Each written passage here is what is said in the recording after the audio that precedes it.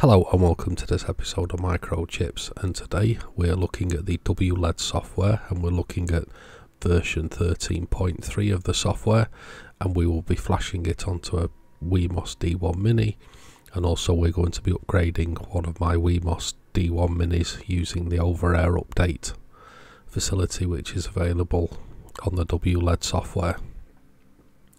So we're using my board that I made a couple of years ago. So let's get started. So I've powered up my board, just make sure it still works with the old software on it. And everything seems to be working. So first off, we'll check what version of software we have on my board. So we'll go to Config, Security and Updates. And as you can see, we have version 12. So we're going to be clicking Manual OTA Update, and it suggests version 13.3. So clicking on that takes you to the release page, and because we're on a Wemos D1 Mini, we just need the ESP8266 version. So we click on that and we let it download. And back to the WLED software, we browse and we browse for the download location. And then we click on the file that we've just downloaded, click open, and then we click update. And that should update our software and retain our settings. If you're updating from a really old version, there may be some settings issues, in which case I would suggest starting afresh, but going from version 12 to 13 shouldn't be any problem. Anyway, it looks like it's updated, the modules come back on and it's switched back on. Excellent. So we'll just click a couple of the options. So we'll select random cycle and select a couple of the preset sequences. And everything seems to be working quite nicely with that. Now these are 64 LED boards that I bought a while ago from eBay or somewhere, and they do represent the sequences quite nicely. Okay, now we're going to flash the board that's on the left hand side as if it was going to be a fresh board. So we need to know what type of board we've got, which type of ESP board we've got, and we know we've got the ESP12F with the aerial design, and that uses the DIO. So we click on Browse for our downloaded file. Now as you see, Node MCU PY Flasher recommends we use DIO for this. So we'll select a COM speed, make sure DIO. We're going to click wipe all data. Now we're going to connect the ESP unit via USB. And we're going to click reload, and there's our COM port. And then we're going to hit flash. Now this is going to pull some information from the chip and slowly flash it. So whilst we wait for this to flash, a lot of people who view my channel are not subscribed, as you can see from these statistics. I would greatly appreciate it if you would click the subscribe button and join in my family. It would help the channel a lot and help me a lot. Thank you. So you could actually select a higher board rate on this, and it should flash just as well.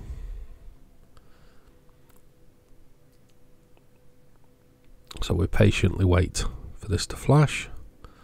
It's flashed. Now it's asking us to switch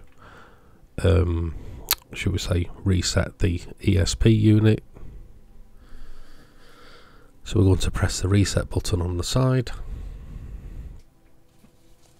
and nothing happens. So we need to pair it up. So using your smartphone, we're looking for the WLED AP Wi-Fi, and we're using a password WLED1234. And as soon as we connect to that, you see it jumps straight to the settings. So we're going to go to Wi-Fi settings, and we're going to put in the Wi-Fi SSID and password, and we can leave everything else as it is. So I'll put in the necessary SSID and password, and we connect. We've clicked save and connect. Now I've used the network scanner to find the IP address, and quite conveniently it shows it there. So we're going to open this HTTP, and you can see we have the user interface, and everything looks good. So because we're using the Wemos relay, that is actually on GPIO 12. These relays are a couple of pounds off Banggood, eBay, or what have you. So we've selected GPIO 12 and saved it. And if we go back and we hit power, on comes the lights, but only half are being used. So we need to tell the WLED software how many LEDs we've got.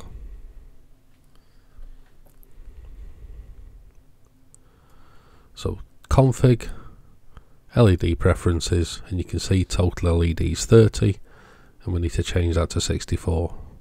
So LED outputs length 64.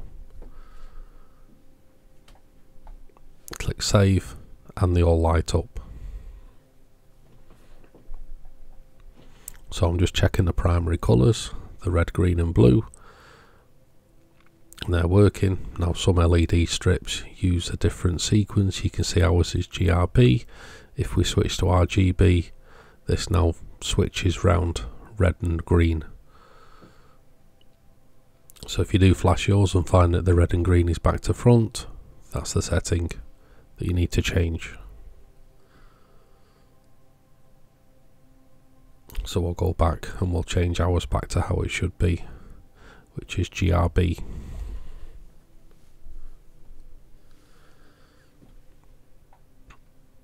And it's done that, and now the colours are correct. So pop it on random cycle, click a couple of the pre-made sequences, and everything seems to be working quite nicely with that.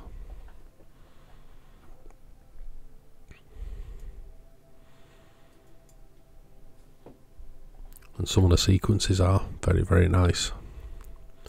This WLED software has improved immensely over the years. Credits to the team who's wrote this and the guy who created it. It's absolutely brilliant. So now we've got 3 units plugged onto my light controller board, and they're working as standalone units. So we're going to synchronize 2 together.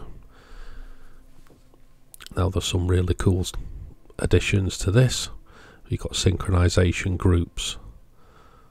So you get 8 groups. You can have one master and a load of receivers, or you can have them all talking to each other, going backwards and forwards. It really is good. So what we're going to do is we're going to put board 1 and board 3 on one group, and we're going to put board 2 on another group. So that's board number 2. So board 1 and board 3 are on group 1, and board 2 is on group 2.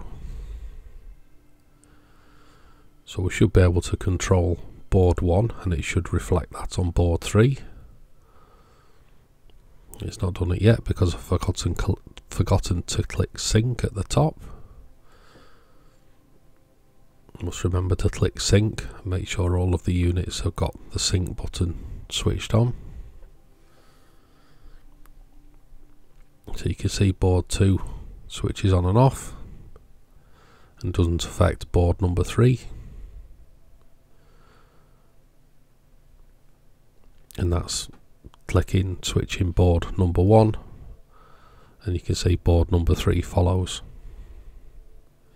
It's a really cool feature. If you've got multiple WLED installations, you can group them together, have one master and the rest slaving off them. It really is brilliant. Or you can go to the next level and use MQTT to control them, as sometimes this is a little bit flaky because it uses UDP,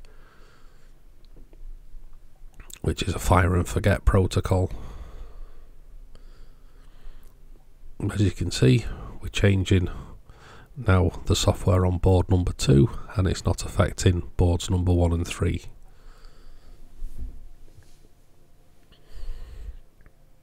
So this really is a great addition to this software.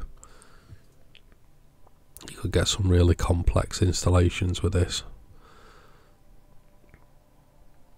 Now I did actually have to change the grouping slightly because it was interfering with some of my units I've got here. So boards 1 and 3 are now on 8 and board 2 is now on 7. Just exactly the same as we did before, but just different numbering. Make sure all the UDP ports are the same, which is fine. So what we've done now is we've selected board number 3 is just to receive, will not transmit instructions.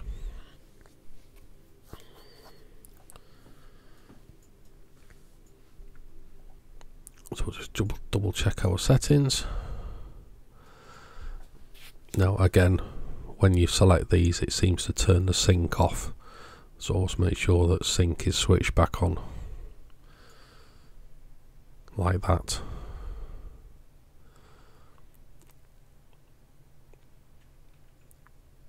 So I've selected that back again, and you can see it's turned sync off again.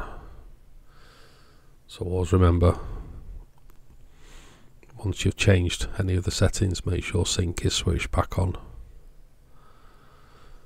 So board 3 we can control, but it doesn't affect board 1 because board 3 is now receive but not a send unit. But if we go back to board 1, it now controls board 3 as well, because board 1 is a send and receive unit.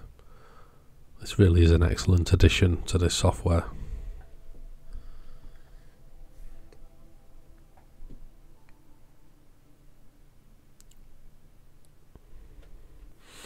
Now there are many other configuration options for this, but this is just a basic setup and to get you running.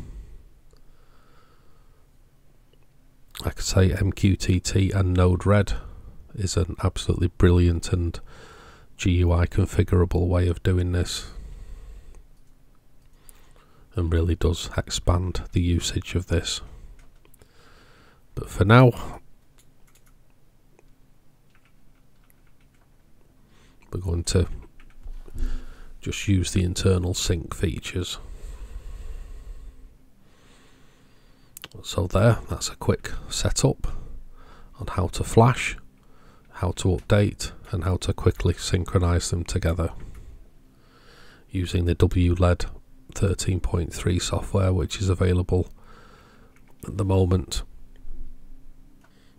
If you're interested in any of my other WLED LED videos, please click this link. Don't forget to like and subscribe. I do have a Patreon. Thanks for watching, and we'll see you again.